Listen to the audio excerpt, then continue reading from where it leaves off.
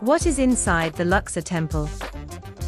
The Luxor Temple, situated on the east bank of the Nile River in Luxor, Egypt, is an ancient Egyptian temple complex dedicated to the Theban Triad of gods, Amun, Mut, and Khonsu.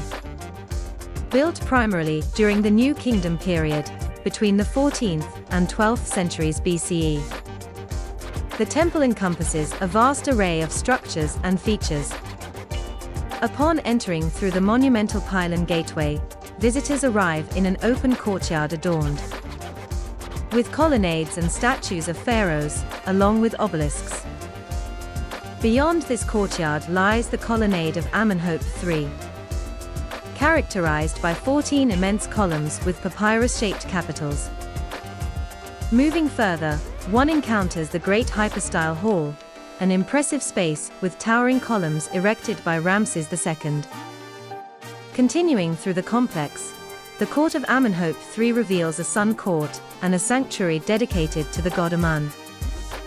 Additionally, there is the Sanctuary of Alexander, a smaller shrine from the Greek and Roman periods. Lastly, the birth room, located south of the main sanctuary, showcases reliefs depicting the divine birth of a pharaoh, symbolizing their divine lineage.